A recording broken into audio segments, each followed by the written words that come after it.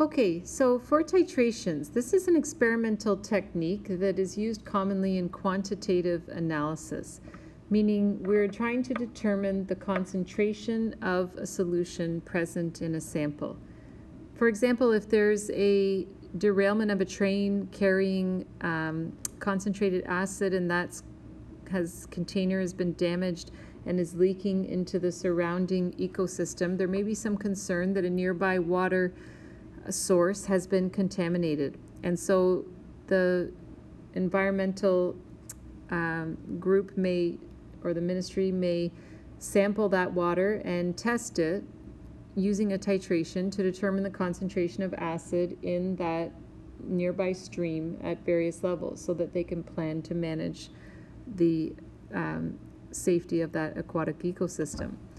Perhaps the toothpaste that you used to brush your teeth this morning. I think if you check the label, it might say 0.243% of sodium fluoride.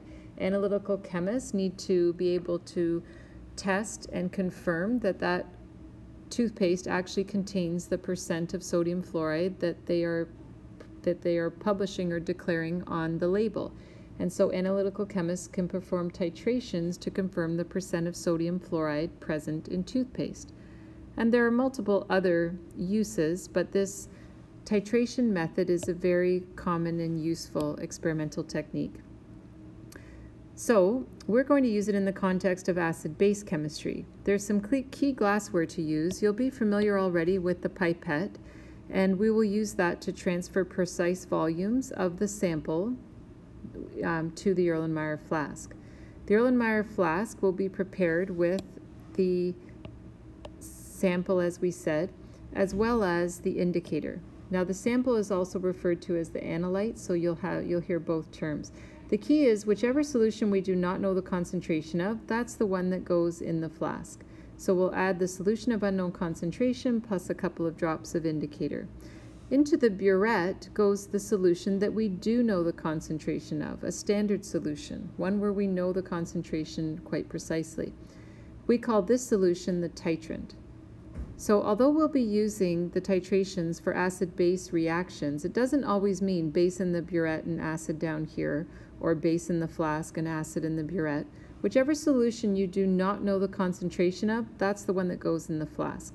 The other solution, the one you do know the concentration of, goes in the burette, and that will be the titrant. Okay, the general procedure for a titration is as follows. You'll be working in a group, but I would put one person rinsing the burette. It needs to be rinsed twice with water and once with the titrant, and then someone else working on rinsing the pipette, again twice with water and once with the sample. Be careful not to draw any liquid up into the pipette pump. The burette can be filled with titrant after it's been rinsed. Make sure to remove the funnel off the top if you're using that to fill the burette.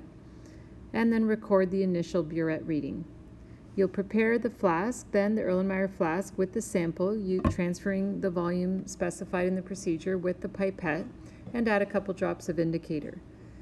You'll complete the titration then to the end point, the point where the indicator changes color, making sure that you swirl the flask and that you rinse drops off the tip of the burette with the wash bottle as you go. Record the final burette reading in your observation table. I've posted some videos for you to look at to watch someone perform this titration. Also, you can look at photographs and steps in your textbook. And I'll demonstrate in class. Okay, the observations table is set up with a title, Burette Readings for the Titration of whichever substance is your sample with the concentration and stated identity then of the titrant. We typically run 3 trials, although the first trial will be rough because we have no idea how much titrant is actually going to be required.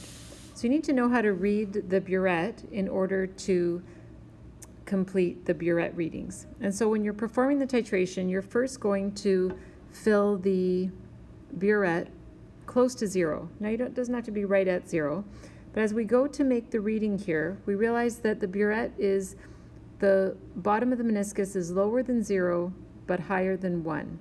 Sorry, on my scale here. So it's past 0 but it's not yet at 1. So we're essentially reading down. And so I then look for the ones position, I know that's a 0. And then I look at the nearest tenths of a milliliter here. So 0.1, 0.2, 0.3, 0.4, 0.5, 0.6, and so on. And I can see that the bottom of the meniscus here is past the 0.1, but not yet at the 0.2.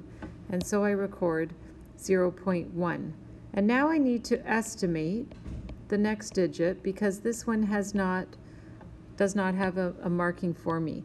And so where do I think the bottom of this meniscus is? Well, the way that I've drawn it, it's not quite sitting at the 0.2. That's why I had 0.1 here.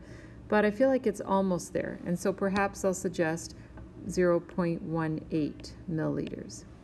Now, on our burettes, I think it's going to be difficult to tell whether this last digit is a 5 or a 6 or an 8 or a 2. So you'll probably just estimate a 0 or a 5 in the last position. Now looking at the next one, let's say that the volume, so let's say that that's our initial reading then of trial 1. And now we'll say that the volume has been added to the flask from the burette, and we've reached the color change, the end point, and now we have a reading here. So let's say this is 14 milliliters and this is 15. So where would you read this volume now? The bottom of the meniscus. We're definitely past the 14, but not yet at the 15. And we're past the 0.6, right? But it doesn't even look halfway there. So maybe 14.63 milliliters. And so that would be our final reading. So the burette has started up here, and now it has dropped down here. And so this was the initial, and this was the final. And we're essentially looking for the difference, the volume between those. And so it's the final minus the initial reading that will equal the volume added. And so we go ahead and subtract 14.63 minus 0.18. And so it appears that 14.45 milliliters was used in the first titration.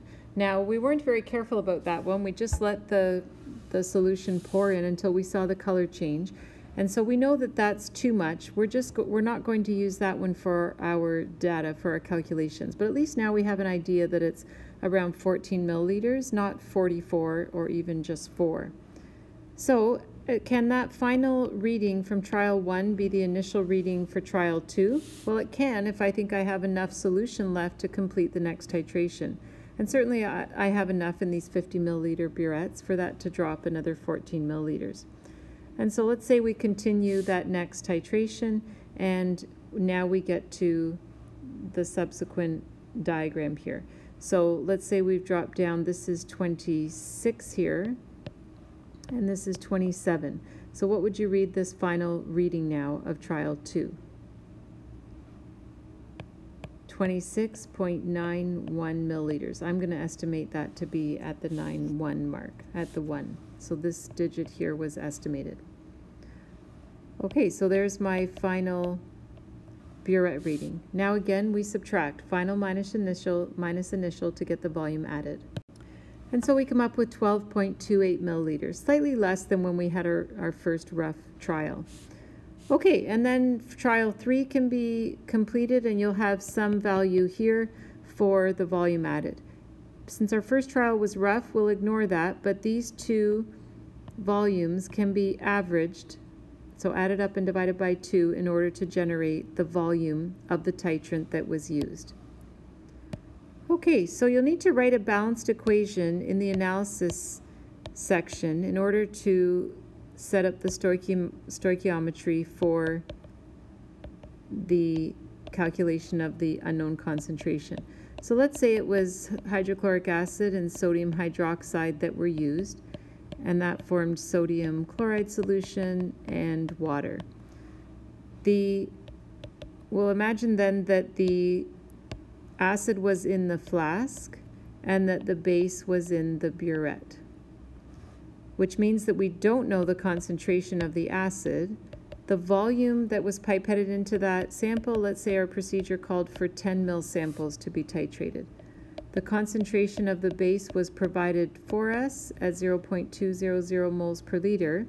Now the volume this volume comes from the burette, right? So this was the average from the burette. So let's say our average ended up being 12.00 milliliters. Okay, so now we have a stoichiometry problem where we see the ratio of 1 to 1 here. And we have concentration and volume of the sodium hydroxide and are looking to determine the concentration of the hydrochloric acid, knowing the volume.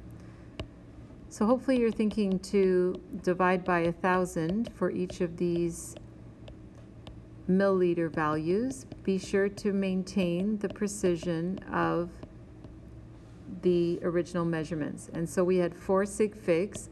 We used the pipette to measure this so precisely, maintain the precision. We used the burette to measure this, maintain the precision.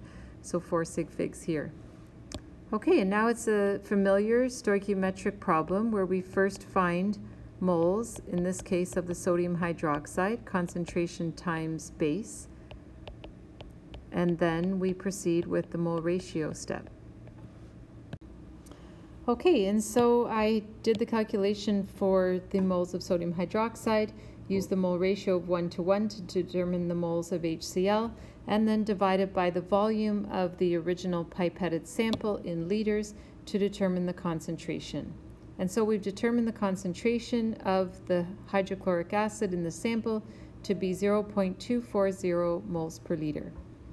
So for your titration, you're responsible to know the procedure, the equipment, and be able to construct an observation table, record the appropriate burette readings correctly, and complete the analysis. So the analysis again will be the stoichiometric problem.